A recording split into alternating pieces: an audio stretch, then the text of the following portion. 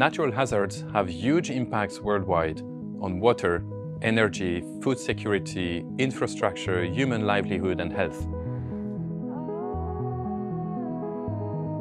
The recent major floods in Pakistan, for example, killed about 1,500 people, affected about 33 million people across the country, and cost about $30 billion of economic loss.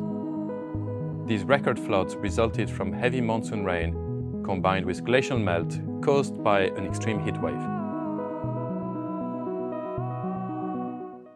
I'm Raphaël Huser, an associate professor of statistics at KAUST, and my group work revolves around the statistical modeling and prediction of such possibly compound extreme events to better understand their drivers and, if used appropriately by other researchers, stakeholders or authorities, ultimately improve risk assessment, management and prevention planning. I joined KAUST in 2014, initially as a postdoctoral research fellow, and I'm currently a core faculty member in the STAT program at SEMSI, the Computer, Electrical and Mathematical Sciences and Engineering Division.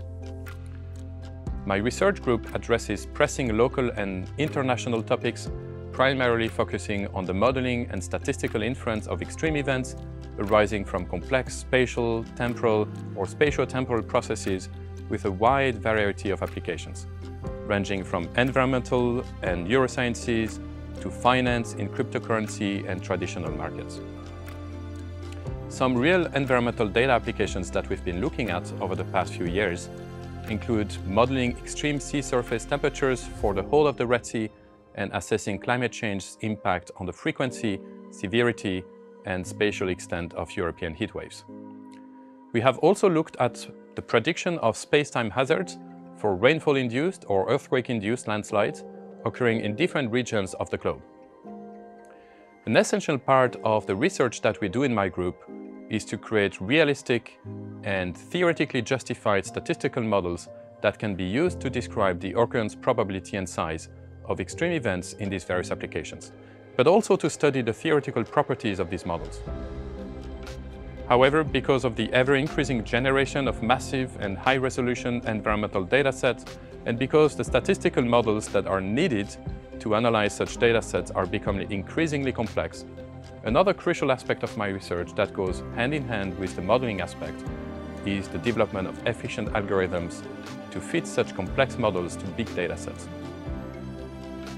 For example, we worked to identify extreme sea temperature hotspots over the whole Red Sea, which are regions that are likely to experience high sea temperatures simultaneously. And this is a phenomenon that has an immense environmental and ecological impact. Among them is the survival of coral species and coral reefs, which in turn has implications for Saudi Arabia. Our work extended to make future projections until the end of the century. One of the main challenges that we faced was the high dimensionality of the problem. Specifically, we had correlated daily observations at more than 16,000 grid cells available over 30 years. Our solution was to introduce some kind of sparsity in the probabilistic construction of our low-rank spatial model, which helps significantly speed up computations without compromising the model's flexibility and accuracy.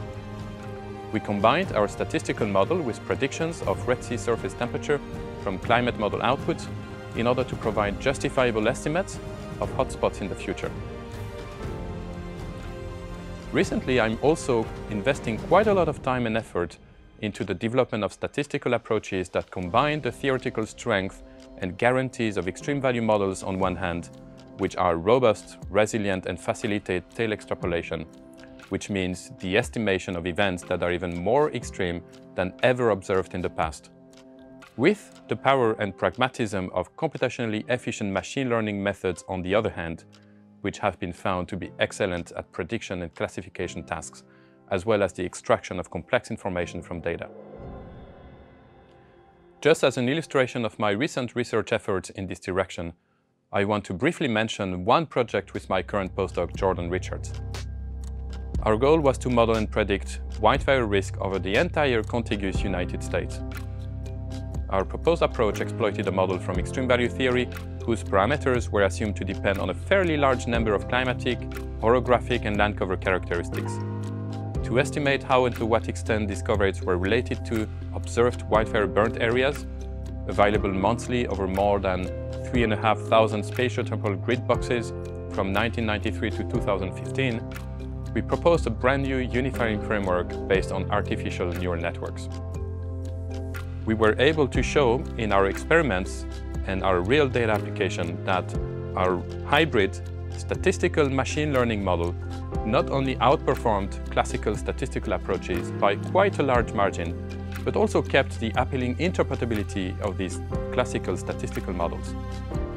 Our results thus allowed us to accurately identify regions where extreme wildfires are particularly prevalent, and also to assess their key drivers.